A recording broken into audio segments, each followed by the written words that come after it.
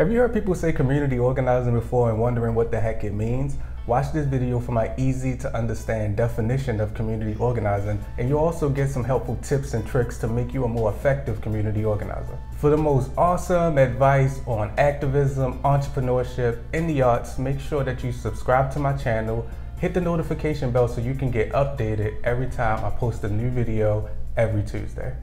So right now, there's a lot of activity in the social justice field. You always are seeing petitions, you are always hearing about a rally or a different organization that's working to change some sort of injustice that is impacting different populations of people. You probably have heard the term community activist, community organizer, and especially with Obama, that's one of the things that he did in the past, and not too many people really understand what it was that he actually did. By the end of this video, you will definitely have a more clear understanding of what community organizing is and some helpful tips and tricks to make you a more effective community organizer. I've taught this to several folks, from professionals to students to artists and entrepreneurs, because these skills are transferable. I have 9 years experience, multiple victories. I'm an award-winning community organizer and activist, and I founded my own company 2015, and we're still having an impact and running strong,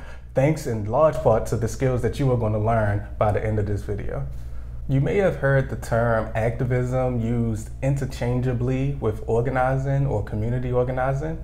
That is actually incorrect. So we need to first understand the difference between the two terms before we dig into what community organizing is. So activism. Activism is the policy or action of using vigorous campaigning to bring about political or social change. In my last video, we talked about slacktivism, and I also gave you guys some information on campaigning. There will be more information coming in the future on my YouTube channel, and in 2020 I will be launching my first online course to teach you guys the different transferable skills that you can use as an activist or entrepreneur or independent artist.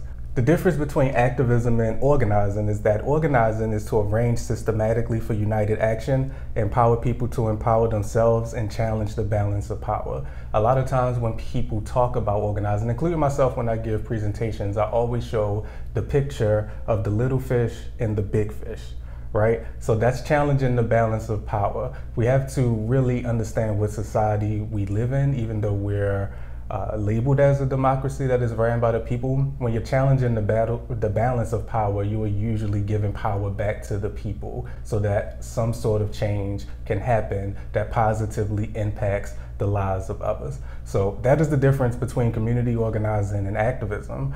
And community organizing is mainly based in creating relationships, authentic relationships, building those relationships, and then being able to leverage those relationships and mobilize people to impact positive change. People can tell if you are only nice or act a certain way towards people who are powerful, right? So we all seen that person before, hopefully not in this work, where, you know, when they're around the average people, they act a certain way, and then someone that can write a check, or like a legislator or somebody, walks into the room and they're a completely different person, a way more pleasant person. So in order to be a good organizer, you're not one of those type of people. The last point that enables you to build relationships and be a good organizer is that you don't judge people. You give everyone the benefit of the doubt, and you work to understand why people act a certain way. The reason that is so important is because, you know, this isn't like a game, you know, so you're working to create change in society that's going to impact a lot of people. You can't really be coming from a place of emotion and very reactive and wanting to see things change in a way that makes you feel better. Everybody is a culmination of their life experiences and the knowledge that they have taken in, and there are certain systems that dictate those experiences. So when you want to create change, you need to first understand the people. So instead of being like, we want to lock everyone up for 100 years who commits a crime, we want to understand, why do people commit crimes? And then you work to address those root causes that actually creates a solution that better the lives of people, if that makes sense. But the best way that I can understand this is when I used to work at McDonald's, and they used to say that you know, you give everyone the benefit of the doubt. And I worked at a good McDonald's. These are very, very rare, right? So there's like, give everyone the benefit of the doubt. I became a manager, and it's like, you know, if someone calls out for the third time because they have to go to a funeral for their third grandmother, it's not your place to be like, you only have two grandmothers. Like, how do you have a third grandmother? You don't know what life they are living. They could be a child who has been through multiple marriages with a parent or something like that, or they could be the product of a close-knit community where they do have a community grandmother who helped raise them like a grandmother. This could definitely be their third grandmother that they're going to see be buried. So it's not your place to judge. You need to work to understand people, and then that allows you to build relationships which will make you a better community organizer. There's a whole skill set associated with building relationships and being an effective community organizer, and I'm going to leave a link down in the description to a checklist so that you guys can build your skills on your own time, because I don't want this video to run too long. But one thing I do want to talk about is one-to-one meetings.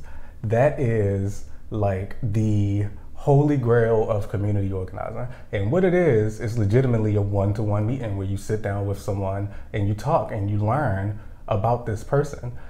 All right, so you set up one-to-one meetings in the context of an organizing campaign. They are pretty goal-oriented, even though it is authentic work and these are real people in real lives and you all building real relationships. When you're having one-to-ones in the context of a campaign, since it's so goal-driven and usually have a specific timeline and deadlines that you need to meet, the reason that you're having one-to-one meetings is to identify, then build leadership.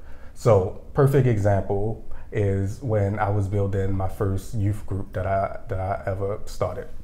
And it was made up of young people who were charged as adults.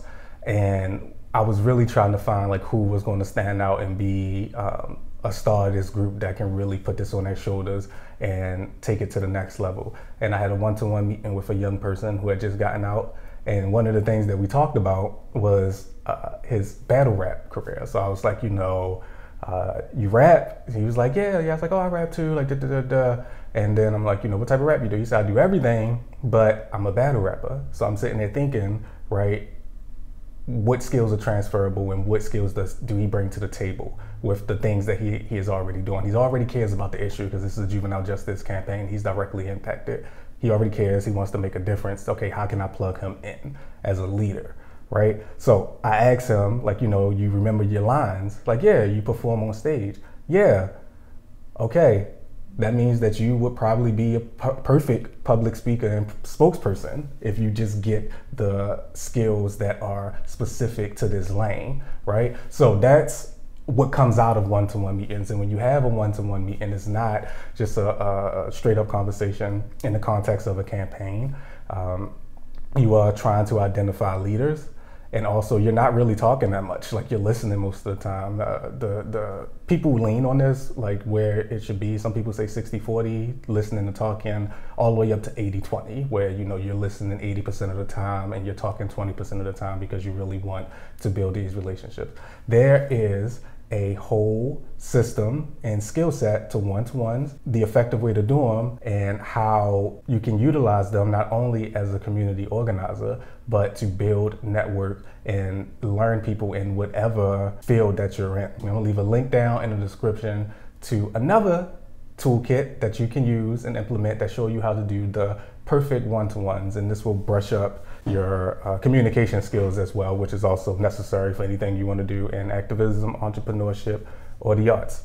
Now you understand what community organizing is and how it is different from activism. How are you going to use this information and these skills to push forward whatever initiative or project that you have? If you like this video, make sure you like it, give it a thumbs up. Also, make sure you subscribe and hit the notification bell. Leave a comment down below so we can talk more about this if you have any questions or you want to leave any feedback about the video. Definitely love hearing from you guys and appreciate you guys. Also, please sign up for my email list. There's a link in the description. In 2020, I will be launching my first online course that will teach you guys the intersecting skills of entrepreneurship, activism, and the arts. Please sign up for my email list so you can be the first ones to know when that course drops. And if you're early to the party, you will get specific discounts and perks. All right, take care. Have an awesome day.